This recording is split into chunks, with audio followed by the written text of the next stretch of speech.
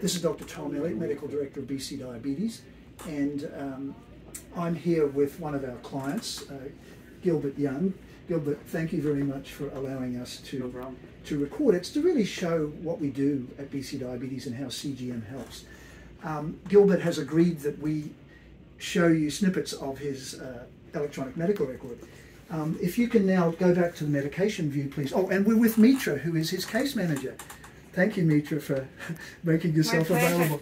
My pleasure. Now, we can see, we started working with Gilbert at the end of 2021, and you can see his A1C is 8.5, then it didn't do much, and then you can see it started improving late last year. So today, before today's visit, his A1C is 7.3. We've got him on all the best drugs that don't cause low sugar, metformin, empagliflozin, and Ozempic.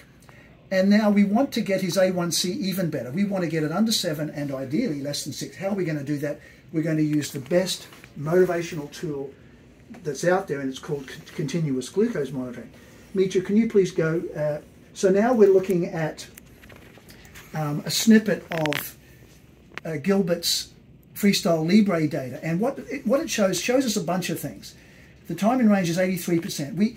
Anything above 70 is good, and we want Gilbert to get up to 100% if possible. It shows us what his estimated A1C is, and you can see it's at 6.8, which is better than his 7.3. So we know that even in the last few weeks, he's improving. The second bit of the graph shows you a composite of the last 2 weeks, and then as we scroll down, we get to see how Gilbert is doing day to day. The green area is the target range of 4 to 10. We can see that today he's perfect. Yesterday he went high after breakfast, lunch and dinner, and so he did the day before.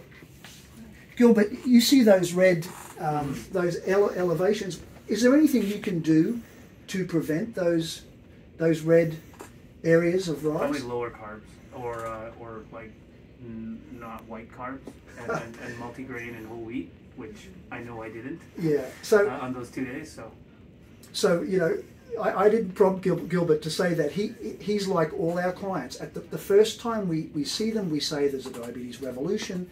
The revolution is driven by this new device called continuous glucose monitors. What it has taught us is that diet is the most powerful treatment. And specifically, we want to avoid white foods. If it's not cauliflower or fish, we want you to eat less. Then we teach patients about the glycemic index. And Gilbert knows, what's a good glycemic index, Gilbert? 5.6 and under? Less than 55, yeah, exactly. Yeah. So you can ask Siri or Google, you know, what's the glycemic index of white bread, and it'll say it's 85. What's the glycemic index of wholemeal bread? It's 58. What's the glycemic index of, you know, the latest Costco keto bread? And they'll say it's 15. So that's the sort of thing. So Gilbert, thank you so much for letting us record this. And we can see your numbers are getting better, and this is a wonderful educational tool. Thank you. Absolutely. Thank you.